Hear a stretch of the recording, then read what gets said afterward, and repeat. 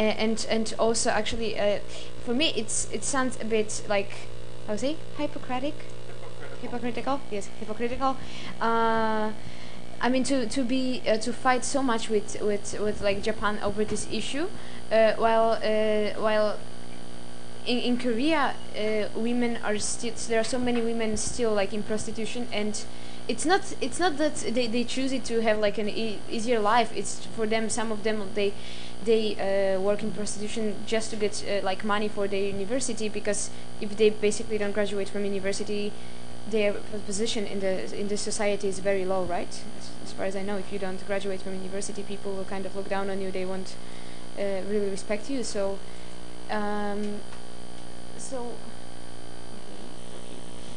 yeah, so basically I said that the government, instead of just focusing, I don't mean that this is completely not important. I'm not saying just to forget about the thing.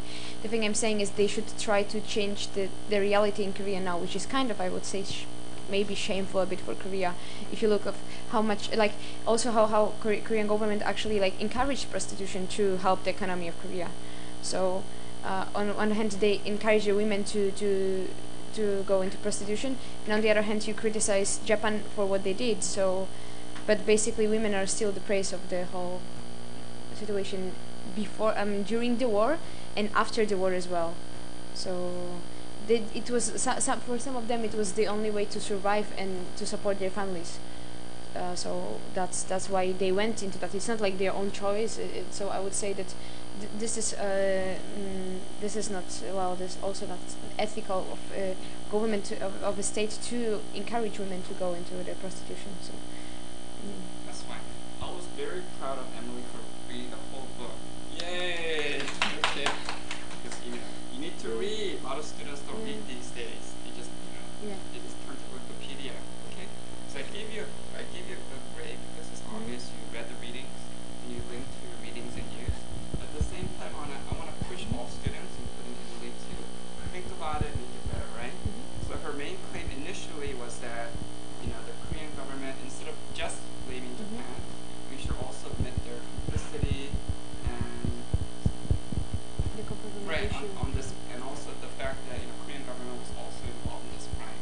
Okay, and so my feedback to Emily was that actually this whole use of the term like crime or war crime is actually a very like recent phenomenon, right? After 1992, that let me see. Okay, so Emily also talked about, well, during the colonial government, we didn't have an independent Korean government, right? But before and afterwards, so yeah, Joseon era, she talked about how Joseon era government, what did they do? They sent women as trainees, right? Yes. And then after, and then after the colonial era, like Park Chung-hee government, they recruited women to work as sex worker women, okay? And then technically, they're not necessarily crimes, okay? Because scholars would define crime as like violations of specific laws, right? But what happened back then was considered like neither illegal nor necessarily immoral. Okay. Okay. And then I think a good example would be like, who heard of Shinjang? Okay. You heard of Shinjang? Okay. All right. It's the blind man's daughter. Have you heard of it? no. Okay. Continue. All right. Did I tell you guys about this before? So all Korean children read this story, which is about this beautiful, pure Korean daughter, right? And then her father's blind, and she needs money to help her family, to help her blind father. So she sells herself to a bunch of fishermen, okay? Yeah, I think, I know, we had this during the language course. Yes. Oh, okay, right. And the point is that, well, even today we have fishing boats that go down, right? So fishing is very dangerous. I think about a week ago, a fishing boat went down. Maybe like 20, 30 people died. A lot of people died, right? And so the idea is that fishermen, we need something to protect ourselves, so we can buy this poor girl, and then okay. Now, so that was that illegal or immoral back then? Probably not, right? This is actually considered a moral story, that you should sell yourself to help your family. Okay? But today, would that be considered legal? If you're a fisherman, can you buy Emily and ship? Yes or no? No! It's not legal. Would it be considered moral to buy Emily and throw her into the sea? No. So today is neither legal nor moral. Okay? But back then it was fine. And it wasn't even considered immoral. Okay? And so if you read like 13th, 14th century Korea, my ancestors, Joseon Shide, okay? So, they asked women to go to China as tributes. It's basically, as sex workers, right? Mm-hmm. But then for the women, it's not like you didn't have this sense of individual consent, okay? Because if you're a true daughter, you have to what? It's your duty to what? Yes, to be obedient. Right, you need to obey. You need to obey your parents. You need to obey. You need to serve your family. You need to serve the government, right? Who read chapter 6? Yeah. And then chapter 6 was like public sex, okay? The role of the government. And if you read chapter 6 and also other chapters, many women actually consider it was their patriotic duty to help the government. Because don't forget, Korea was a colony of Japan, so the government was Japan, right? So many women, both Korean and Japanese, it was my duty to serve as comfort women, okay? And I'm sure that, maybe not all, but probably some women in the 13th century also felt that it was my duty to go to China, okay? Otherwise, the Chinese army would invade and ravage Korea, okay? And then I'm sure some women also thought it was a patriotic duty in the 1950s and 60s to serve as comfort women for the American soldiers, okay? And so, I guess my point is that, a lot of the discussion today is very ahistorical. Okay, you cannot use today's standards to judge what people did in the old days. Okay, and then we can learn from the past, and hopefully we're never do that again. But we can't just say like, "Ooh, they're evil and they're doing evil things," because the whole mentality was very different. Okay. Yes, but then based on that of this culture, this is that's why I'm saying this is political to blame Japan so much as it shares the same culture. Yeah, that's fine. That's a fair argument. Okay. That's when I read this issue from there was the Japanese especially the nationalistic they didn't see this as a big problem. I mean, they didn't see, from their perspective, they didn't actually do such a bad thing, except for the fact that they took the foreign women. But for them, they just felt like they have to do this, they should do this. So I saw it from like kind of more of I would say like Asian culture perspective. So, okay. But then that's why I'm saying that Korean government is using it for maybe to get some benefits, like nowadays, like in the relationship with Japan, maybe. Right. That's great. And then Sarah still explains like why some people might do it, right? Because like in the 1990s, you had the rise of this kind of dominant paradigm, and then, but it's not just Korea. Who read the Rolling Stones article? Virginia, 1, okay, 2, 3, okay. Because we have a similar like dominant paradigm in American university, which is that when do you want to be a man or a woman? Okay. Do you want to what? This is like role playing. Okay. Okay. Let's say let's say you're a woman and you accuse me of what? Doing something bad, right? Okay. The rape, the R word, rape, right? And then I say, no, I didn't do bad thing to you. We're both drunk and just things happen. Yeah. Okay? But I didn't force you to do anything you didn't want to do. Okay? Now, the question is, who do you believe, right? And then usually, like scholars or journalists, we have to like check both sides of the story. But the dominant paradigm in many American universities is that accusers never lie, or they rarely lie. Okay? And so if you believe in the dominant paradigm that accusers never lie, then it's only sufficient to get Emily's side of the story and to publicize it. And that's what Rolling Stones did. They publicized Emily's story that she was raped by 7 guys at this one fraternity. So the university closed down the entire fraternity system. And then people vandalize the fraternity. Okay, and then later on, people, they check other scholars, other journalists. They actually checked the story, and they found out that there was too many discrepancies. All the things that she said did not happen.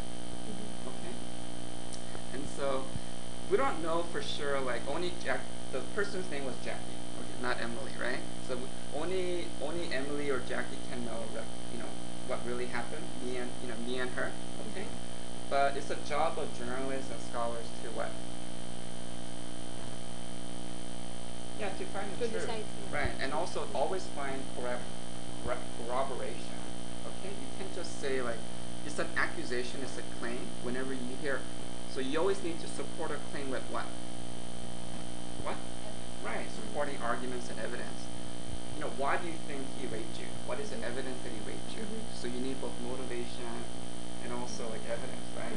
But a lot of scholars, a lot of journalists today, they don't do that. Okay. Can I tell a very interesting thing I heard recently from my friend? Okay. In Korea, I don't know if it was 1 year or 2 years ago, there was a case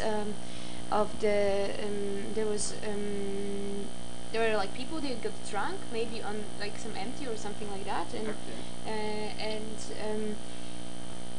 the girl, yes, and then the girl, the guy was trying to kiss the girl, and she just bit his tongue, and he lost like 1/3 of his tongue or something. And then all the thing went to the it all went to the court, and the guy had to go. The girl was the first, and then the girl tried to kiss the guy, and he like bit her tongue, and then but then they explained that well she was drunk, and like all the situation that wasn't such a big of a deal. And then the same story, actually very similar story, happened after a year or after two, like recently. And then the guy tried to kiss the girl, and she bit his. Okay, I'm kind of confused. Whatever. I'm about this. Which happened first? Whatever.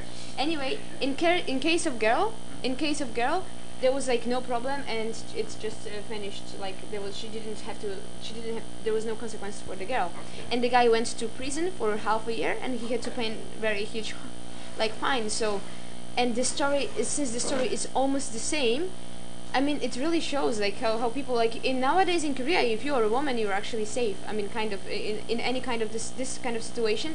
Because they will believe that we have to protect the women now. I mean, because in Korea now you can look like, for example, even universities, like they have special study rooms for girls. They have there are many things they're trying to like kind of maybe make it up for, so they are kind of like equal. Because you're the victim. Yes. But on the other hand, then if we have a real equality in this kind of situation, they should be it should be similar. Why? No, I'm just thinking about this whole. I think it's. I think of definition of lady as well, like in Korea it was not until last year that it was legal to rape your wife. It is like that. So like, I don't know. I think it's always like you also like also definitions of rape. Like, what is a rape? Is it that it's not clear, or is it like if you're a husband, you have the right to have sex with your wife, even if she not wants that? Maybe that's not considered rape then, even if I do that. So I'm just elaborate with, it's not the same, considered the same thing everywhere. And I think it's when you want to think about it for yourself, you should just think like, what do I think is right or wrong? I know, but I'm just saying that I think it is very interesting because it's like the same situation, so they should have the same the consequences for them. The punishment should be same. Yeah, and that's what I'm wondering. Like, there must be a reason that one get like 6 months prisons and the other not. Because I'm studying law, I cannot believe that is the only difference why one get this and one get that. And of course, it's also depending on the defense and the advocate and what claims you're making. But except for that, there must be other parts in the story. That's why I'm asking you, like, what do you know? I think they kind of explain why the woman, like it was, in case of woman, it was self-defense, and like kind of maybe they thought that the guy could just use like the force, kind of like to push her away, but when you they were both like in both cases they were like drunk people and they were like asleep. That's the thing. They were asleep and somebody comes and kissing you. You can do this just like maybe there is some. That's actually kind of weird because I've never heard of such a story in Polish. Nobody got drunk and bit somebody's tongue, but maybe Koreans do. Yes. Do you understand the story? Did you hear about this story? She's saying like 남자가 취하면 if a man gets drunk, you cannot. They said it was her self-defense in case of girl, and the guy it was not self-defense. I don't know. I don't see the difference. It might be the self-defense. Yeah, but we actually talked about this before. Remember, like in Sweden, women cannot be prosecuted, but men can, for prostitution. Or the buyer seller, but because of the gender distinction, right? I know. Okay. But also, like, I think another interesting analogy between Rolling Stones and Korea is that victims or these accusations tend to be so like dramatized, right? And so it's like it wasn't just like just a couple of guys were drunk and he does something bad to me. It was like 7 people gang rape, okay?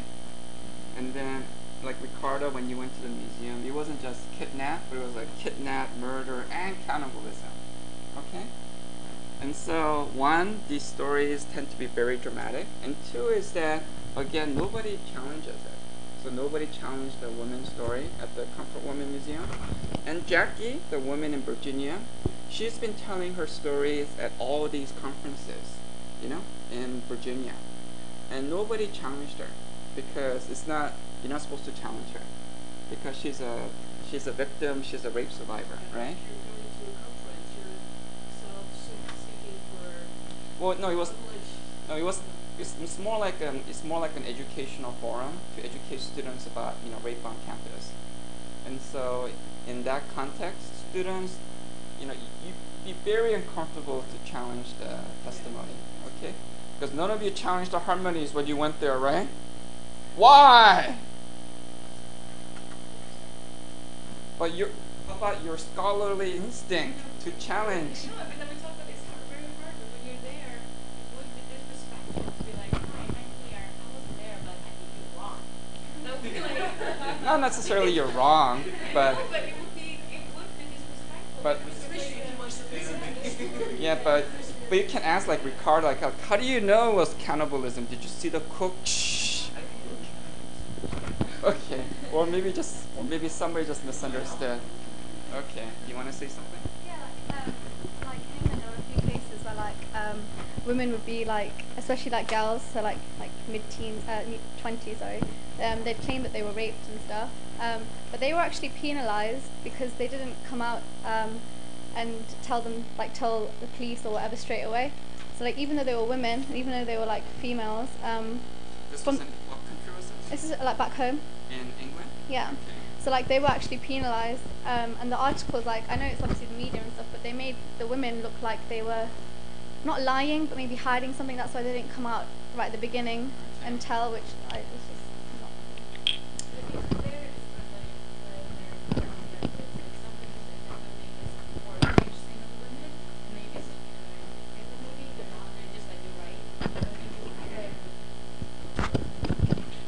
That is true, but anyway, focus on your duty as scholars and journalists, right? So your duty is to find corroboration, evidence, and find out actually what happened. Okay, Sky, you're next. Sky. Okay. Did you get my feedback? Okay. All right. So Sky worked hard and he wrote 2 essays for me. Okay, now, but Sky made he did something that many students do, which is what? No. Okay. You talked about the comfort woman, right? Right. Because basically, what I find is that many students, they basically copy and paste, and then they put their claim at the end. Okay. So don't I quoted. Yeah, but you need quotation marks. Okay? This is yeah, you don't have quotation marks.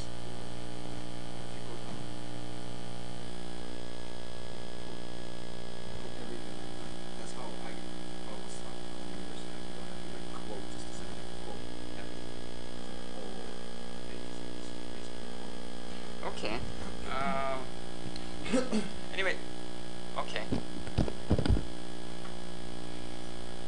Maybe you can, but when for my class, when you revise it, I don't want like 2/3 of the paper to be like quotation. I want maybe less than 1/3 to be quotation, and 2/3 to be your claim, your words. Okay? Because basically you had like, basically from here to here, this is all quotation. Okay? And then you have a little discussion at the end. Okay? So I don't want that, because you can, if I wanna read other people's articles, I can just go to the link. Okay? This essay, I wanna hear your claim, your argument, your evidence. Okay? That's point number 1. And point number 2 is that you need to show me in your essay that you carefully did the class readings. So if you do the comfort women, because I don't see any quotation or citation from the chapters in the comfort women. Okay, it seems like that you only read the advertising for the comfort women. So you need to show me that you actually read specific chapters. Okay, and the reason why I mentioned that is because, again, like as a teacher, I try to find the best academic books with the highest standards, because especially for very controversial issues like comfort movement, most times you just get propaganda, okay, or you just get lazy scholarship. You basically get books where all you do is you just get a bunch of testimonies from one side, in this case comfort women, and you say that's the truth, and then anybody who challenges them are revisionists. Okay, that's a very boring book. A more interesting book is like Comfort Women from Sarasota, where she lays out claims from all different sides, and then she analyzes. Okay, and then she asks like, why did you say this in 1960, but then you change your story in 1992? Okay, and then she lays out three different theories for why people might change their narratives. That one, maybe it was actually the truth, or maybe there were pressures to change. Okay, and so you need to show me that you have read books and articles that are the highest quality. At least Sarah So or somebody, or even better than her. Okay, that sounds good, right? Did you buy the book or not yet? Okay. Okay, so my recommendation is, I think the copy store still has 1 book left, so it's only $10. So go today, buy the book, spend the entire weekend reading it, and then rewrite the essay by Monday. Okay, that sounds good. Okay, thank you. All right, that's it. No, I mean these are good papers. It's just what to do and what not to do. Okay.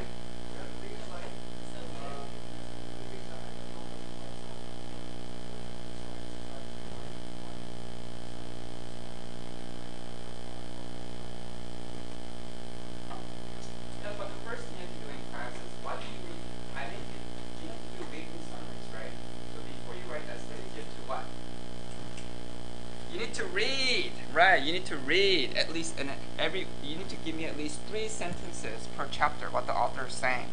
And then you can give me like 15 sentences what you think. But I need at least 3 sentences what the author is saying in that chapter. Okay? So you need to go and buy the Comfort Women and and read the book. International students, I expect you to read the whole book. Korean students, at least half the book, especially chapters 2 and 6. Okay? All right. Okay, those were 2 good essays. Let me move on. Okay. Okay. And then we got a couple. And then we got a couple on North Korea and Europe. Okay, Sean, you want to be? Okay, come on up.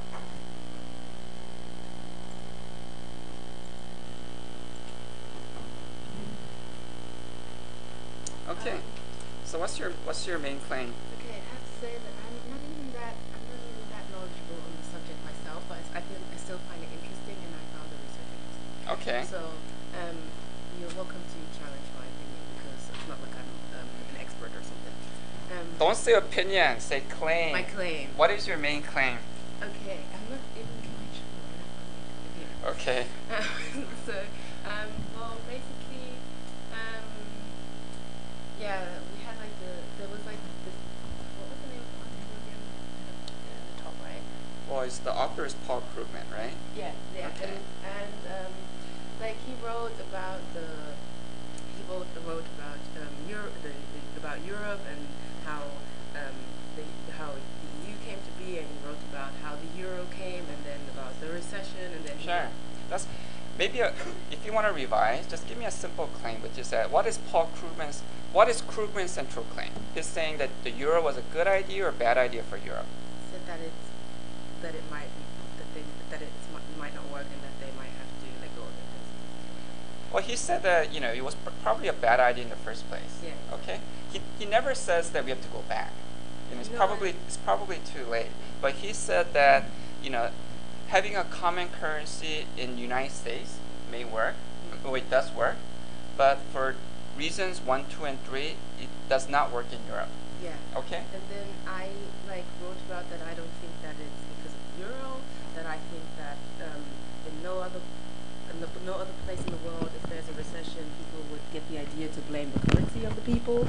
That there's other reasons for why there's recession there, and that I think that, for instance, one of the reasons I think that it's different in the United States and China and Japan, for instance, is because they just print money. That's probably all true, but again, if you could print money. Okay. Every week I stress that you need to link to the class readings, right? Mm-hmm. So, you need to tell me what is Krugman's. Okay, you tell me you told me his main claim, right? Yeah. But then you also need to tell me what his key argument is, right? And then you need to tell me why you agree or disagree with his key argument. Yeah, but he had so many. But he had 2 or 3. That's why you need to read and summarize in maybe 3 or 4 sentences. You can't because summarize the whole article in 3 sentences. Impossible. No, but right. Let me summarize it to you in 3 sentences. Okay. Go. Okay. All right. So this is a review session, and I love you, right? No. Okay. Kidding. No.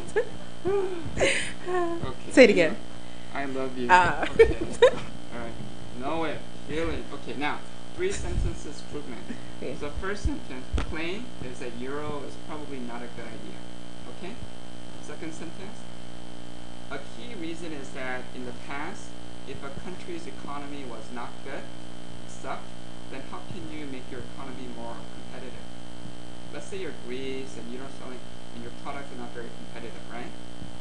Then how can you make your product more competitive? Or okay, we're in Asia now, so Japanese products, Sony, it's not as good as Samsung, right? So how can you sell Sony products? How can you make Sony more competitive? You need to what? How can you lower the price? The easiest way to lower the price is by devaluing your currency. Do you understand? Because one way to lower the price is by cutting the real price. That means you have to cut the real wages of workers. Can you cut workers' wages by 1/3? In Korea? No! They all chasa or protest. Bad things happen in Korea when you try to fire people or cut their wages. Okay? So, politically, it's much easier to what? To just devalue your currency. And that is what Japan is doing now. Yeah, they're paying they always peg the yen. Yeah. They peg it to the US dollar, and they always basically whenever it's worth more, they just say, okay, it's worth less, and peg it lower, basically. Right. So that's a quick and easy way to sell your things more cheaply. Okay. So less competitive economies, whereas Japan today, or Greece and Spain in Europe, in the old days they could just devalue their currency, right? So that's sentence number 2. Okay. But then, when you have a common currency, if Japan only uses dollars, not yen, can Japan devalue? No, because they don't have yen anymore. But I did write about I didn't go into detail, but I did mention that aspect. Okay. So the point is that I'm just saying the sentence number 2. Okay. Yeah, In okay. the past, poor economies, weak economies would devalue their currency. Okay. And then if you cannot devalue your currency, then you cannot sell your products. Okay. Now the third sentence is that the only way not to do that, okay, is to make your economy, is to make European Union like the United States, which is that Nevada doesn't have their own currency, right? But if the economy in Nevada sucks, like it was a few years ago, what can workers in Nevada do? They can just, come on, what's next to Nevada? Nobody been to Vegas? Anyway. You don't like to gamble? Okay. Anyway, anyway, you can go to states where there's a good job market, where people where people need workers. Okay, so a lot of people went from Nevada to Texas. You understand?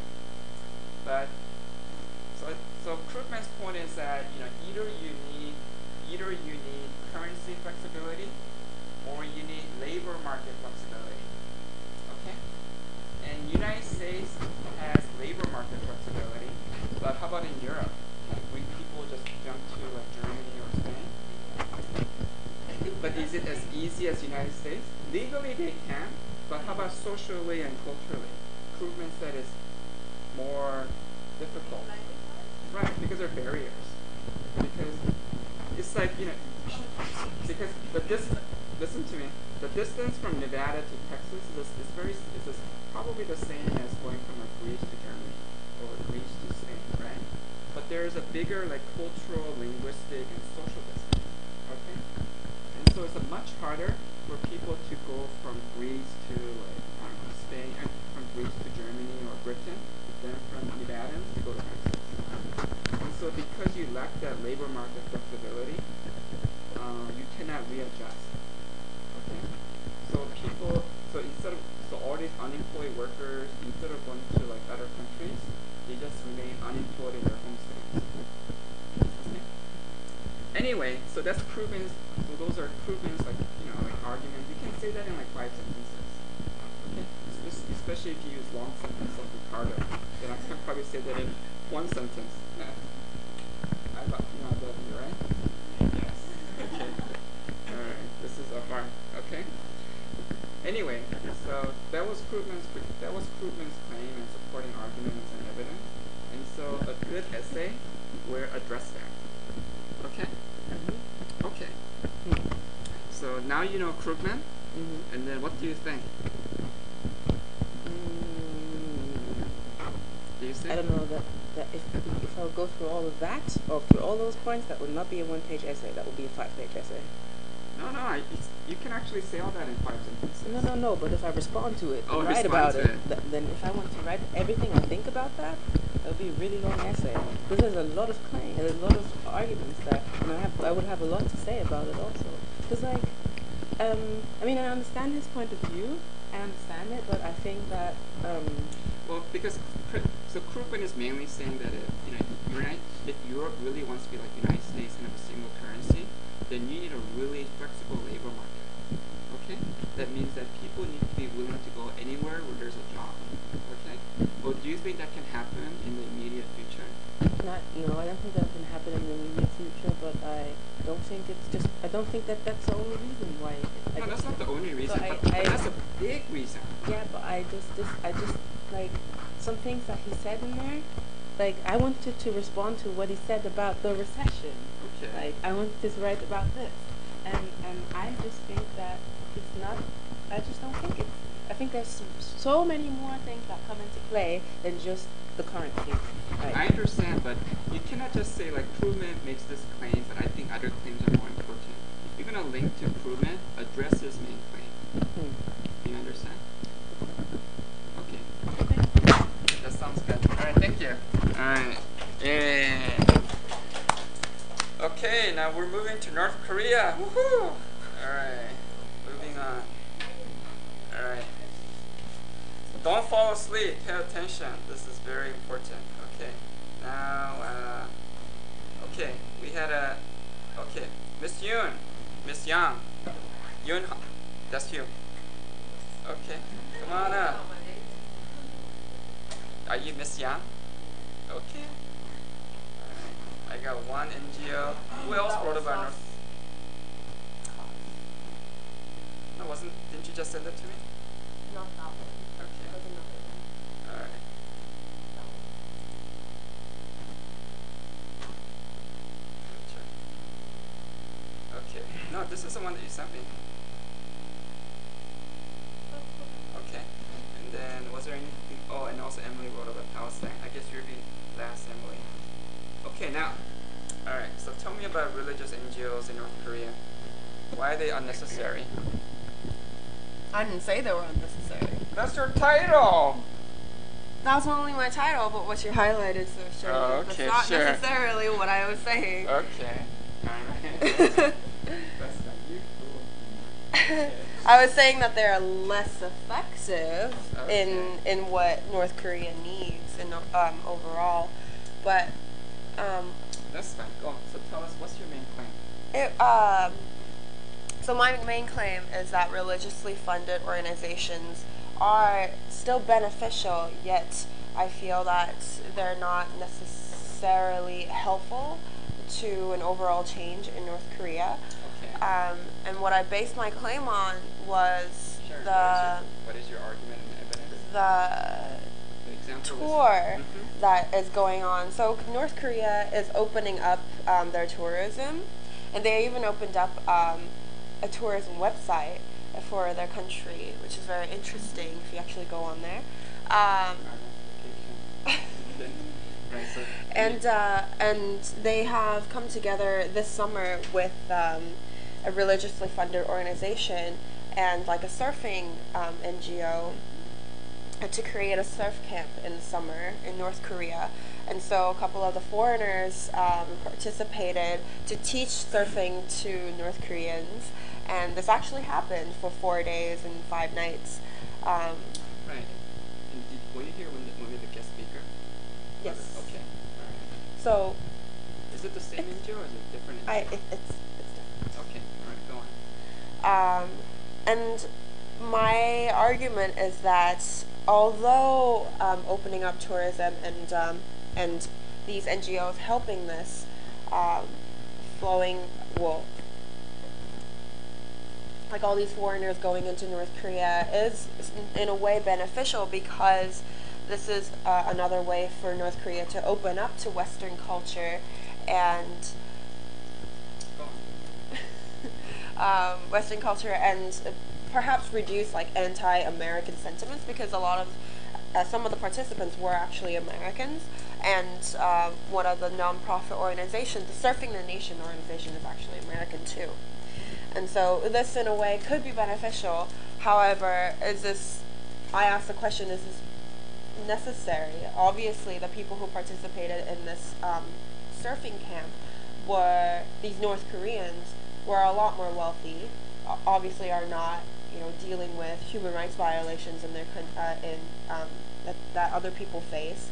They're not the average civilians in North Korea, whereas other people who live in the concentration camps or who are living in poverty and are starving are not getting these opportunities, and this isn't necessarily what they need. And so what do they need? They should instead of surfing tourism, NGOs should be doing things like what? They should be giving things like, well, they should be aiding in food or somehow working with the government to allocate more resources for these people who are lacking in them. And this is and these kind of work organizations like Mercy Corps or Red Cross are doing. However, they're having a lot more difficult time than religious organizations because, as Snyder argued, religious organizations have a better relationship with the government because they try to keep a positive relationship with them, whereas other big organizations with a hierarchy, with bureaucracy, have a difficult time because they have a set agenda that they want to get across, but because of the hostility of the North Korean government, it's a lot difficult for them to do their work. that's fine. Snyder actually talks about two reasons. One is not just that it's difficult to work in North Korea, but what happened in the early 90s. Do you remember? No, well, because of the famine, you had many NGOs coming to North Korea, right? But after a few years, only the religious NGOs stayed, right? It wasn't because of the famine. It wasn't because... Well, yes, because they were motivated religiously. No, right, but why did a lot of the secular NGOs leave? What was that big event? Do you remember? You had the atomic bomb, okay? And then after the atomic bomb, U.S. and other countries imposed sanctions, and that cut off all funding to NGOs in North Korea. And so that was actually so it wasn't just, the point is that, North Korean government restrictions were always there, okay? But what changed was that the Western funding was cut off. And because the Western funding was cut off, only NGOs that could get their own funding could stay. And for the most part, these were the religious NGOs, okay? Just a minor clarification. Now, my main feedback, did you see my feedback? Yes. So I said, good essay. I gave you an A-, okay? Woo! Aren't you proud? I said good discussion, okay? You link it to like a lot of different sources. Now, but you can develop a stronger counter-argument, which is that food, medicine, and other critical supplies, they provide immediate relief, but not necessarily long-term economic development, okay? So poor nations, you don't, and if you just give them food, they just become dependent on foreign aid, right? So what can poor nations do to develop their economy, to get foreign currency? They can do things like what? Tourism. Yeah, tourism. Well, hopefully in the distant future, they can build another Samsung, right? But for now, one of the biggest growth areas these days is tourism, right? And and surfing tourism is one example. Do you think that's a good way to develop your economy? I think it's a good start, and it's definitely obvious that they're trying to get more government income into the country, and that will thus generate some sort of like economy and open more doors in the end. So I don't condemn them of like doing this. I don't think it's a bad idea, and that's why I said although beneficial, it would be it would be better to see religious NGOs doing a little bit more work that would help the actual civilians that are in immediate need than those who are wealthy. That's fine. I was just pushing you, okay? Because a lot of people think, we should focus on immediate need. But actually, development experts, they actually argue that, that kind of creates dependency. So it's actually better to both do immediate need, but also think about, long-term development, okay? Anyway, but I like you, right? Okay. Sure. All right, great. Tell me that. Okay. Yay. Okay. So don't make fun of those surfers, okay? They may be the boon for North Korea. So it's like, maybe surfing today, and then, Samsung, North Korean version of Samsung tomorrow. And then hopefully third stage will be democracy. We'll see. All right, one step at a time. Okay. All right, Emily, come on up. All right, tell me about Israel-Palestine. Yeah. Happy or sad? The conflict? Yes. Happy. Happy. Kidding. Okay. Sad, of Sad. course. Very It's sad. conflict, yeah. Yes. So what's your main? So tell us about your paper. What's your main claim? Yeah.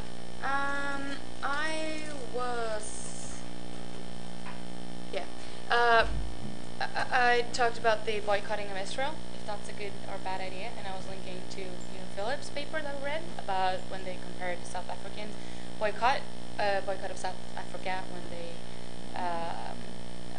to not support apartheid. Fine. Anyway, so you studied this one Swedish professor, right? Yes. What's his name? Björled. Okay. That's not even a Swedish name, but and he had a main claim. Right? Yeah, he had a main claim that's about that to how to summarize that. Yes, both the parties in the conflict look at themselves as the weaker part of the conflict, and I think that was very interesting, and I think that's kind of the key to the concept. Like Israel or Palestine first, they view themselves as occupied, and that's a nation conflict about their country that the Israelis are occupying. Right. And then that makes them the weaker state, of course. So we're the we victim victim and Israel Yeah. the powerful oppressor. Yes. Okay. And Israel, And Israeli thinks, no, I'm the victim. Yes. And who's the oppressor? all the Arab world, all of the other Arab countries, Right. basically. Arabs in the past, and now today they think it's Arabs plus. West. Yes, the whole world is against us. Yes. Okay. So yeah, so I wrote that as we talked about, maybe boycotting isn't the best idea in this case because it could make Israel even more willing to occupy even more areas because they feel so pushed back from all the world and maybe make themselves even stronger.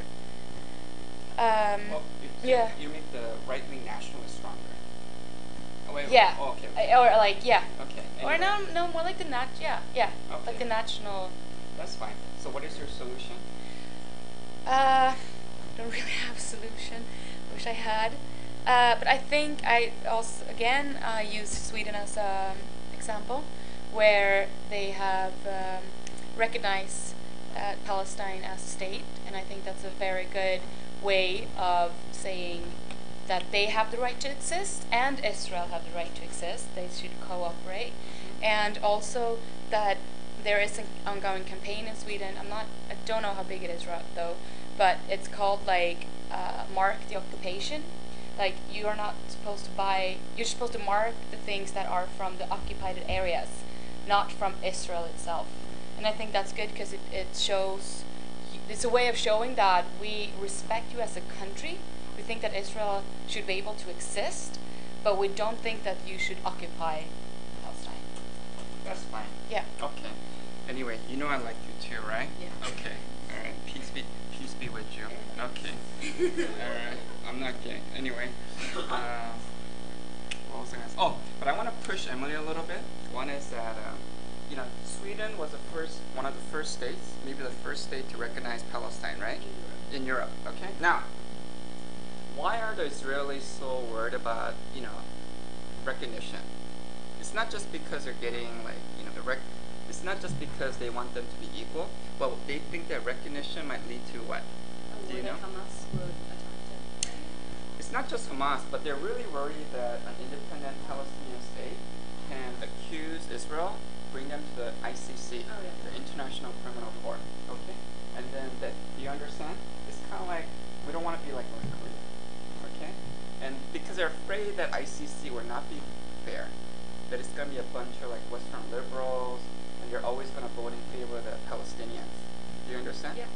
So there's a very strong concern that we're going to be another North Korea.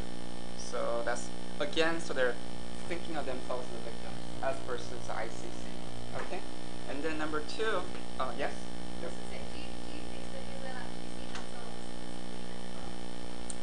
Are you talking about Israel? Oh, If I think that. Oh, do you? I don't know, but you're according to this professor and a lot of other scholars, they do. But And if you're asking the Israelis, they clearly feel they're the weaker party, right? I mean, so if you look at any like majority survey, or just look at Netanyahu's like statements, public speeches, it's always like we're the victim, right? It's always like I don't think. Okay, anyway, yes. Yeah. Thank you. Well, I'm a little bit surprised about that because, recently I met some Israeli people, separately, and so I also talked with them about this, and it's not really like my friend who went there, so it's not the perspective that I got. It's not really like people are basically blaming them, like you are pretending like it's a victim. I think that's a little bit overruled. It's not that they're saying they are the victim, but the way they're acting, it's resulting in that they, how to say that, act like they're the victim.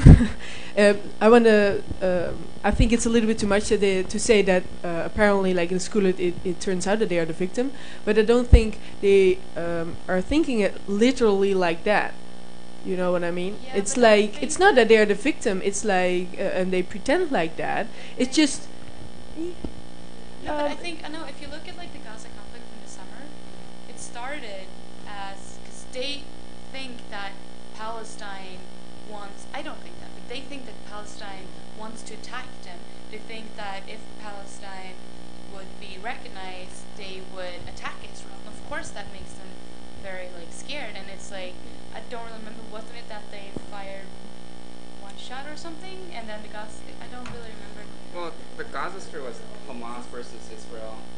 But it was something about. I don't get how can you not recognize a country that always existed? Palestine was there before Israel. Israel is a created country by the Western countries. You cannot, basically, they took away the land from the Palestine and they gave it to the Israelis. Oh, before you still, why are you giving away my land? No, that's why. The only thing I was confused is when you said that it was Israel, not you, but the Israel. Yeah, Netanyahu. Yeah. When he said that Israel feels threatened by certain countries, Israel isn't threatened. Israel's. But this is not. I don't think this is actually about fact. This is more about how you feel. Like I think it's very like. You can't feel alone when you've got the backing of strong countries. How can you? You just have like the U.S. To do it maybe internationally, you want people to feel sorry. You don't want people to hate you. I agree with that bit. I don't personally think a state like Israel, for example, can feel alone when it's got the backing of support. But they don't have that much like spoken out support. I think.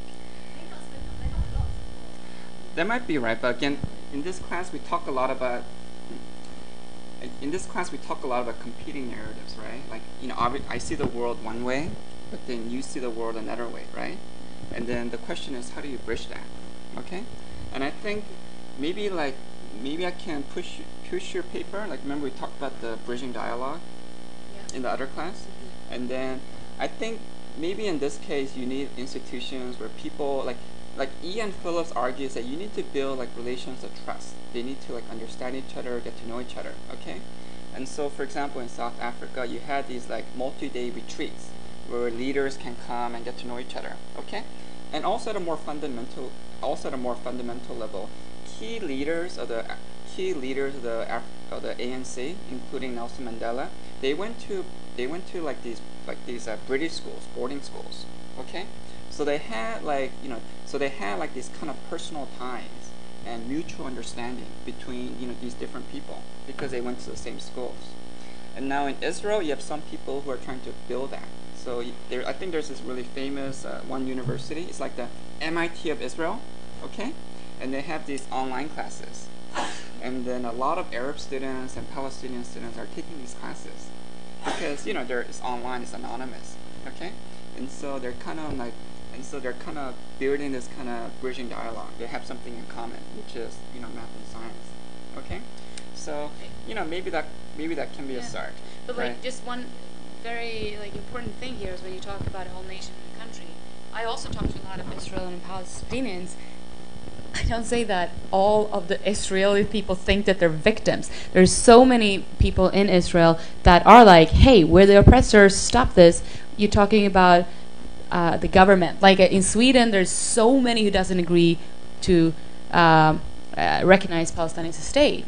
But Sweden, you say that Sweden does it, but that's clear, right? So it's not about that I think that all of the Israelis think that they're victims. I think that the government thinking that. They're acting in that kind of way. I think that's right. Actually, like, probably if you ask Palestinians if they're a victim, maybe like 90% will say yes. Okay? Yeah. Whereas if you ask the same question in Israel, Israelis are very divided. Okay? That actually kind of links really well to the Japan case. Who read the Asahi Shimbun article? The New York Times? Okay? And so, right now, like, historically, Japan was very divided on what to do about the comfort women issue, right?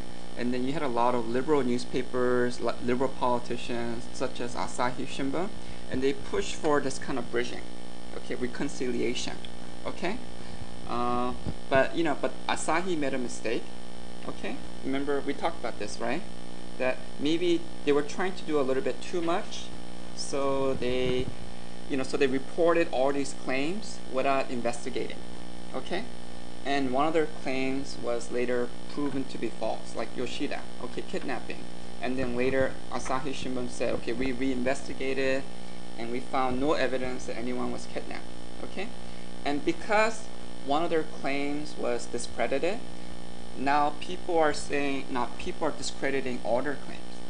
And then you're having like Japanese versions of Irbe who are like attacking the liberals.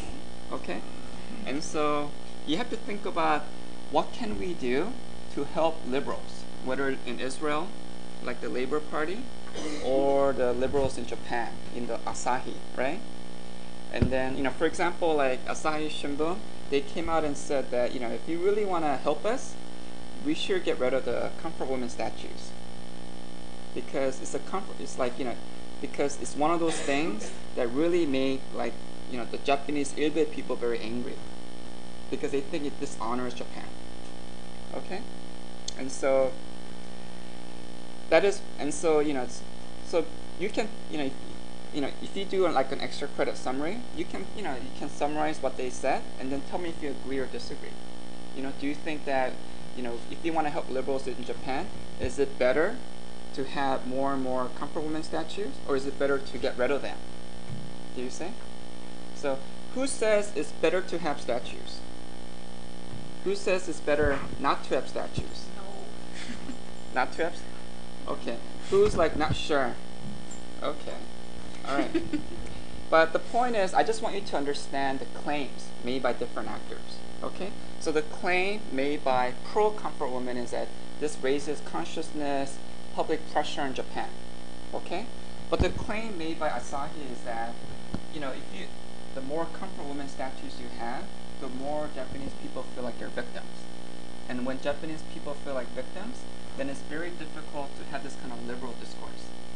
And so so the liberals in Israel, they really, they don't like it when Israel is like boycotted or when they get rockets, okay? Because then the discourse is like, we're victims, we should never compromise with Palestinians, okay? And so you have to think about what can we do to strengthen, liberals in Israel, okay? So maybe you can have a dialogue. And then, if you ever come and visit, bring like a liberal Israeli.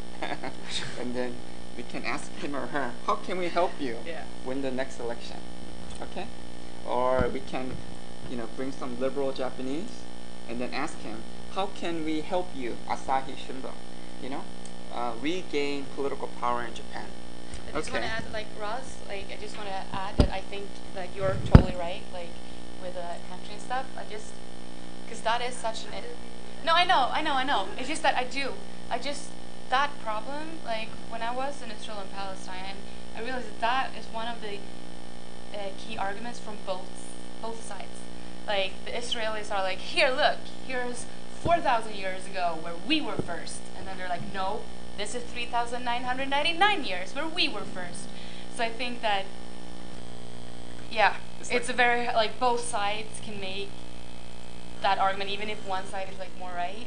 So it's everything about this conflict is just for me, I can relate it. Yeah, of course. I know what it can be like to Yeah. something like that, because for my country it's the same. It used to exist, but they took it away, and Yeah. now it's we're never getting it back anymore. Yeah, So I know, and I think it's a valid argument. Yeah, and it's more like you should maybe think about those people who are living in the nearest history. I'm just saying that when I was there, I almost started laughing. I was like, but hey, calm down. So, but Yeah. Anyway, we need to move on. So we're gonna have our last team meeting, okay? Because it's very important that you talk to each other and understand each other. Because you have to summarize how many students?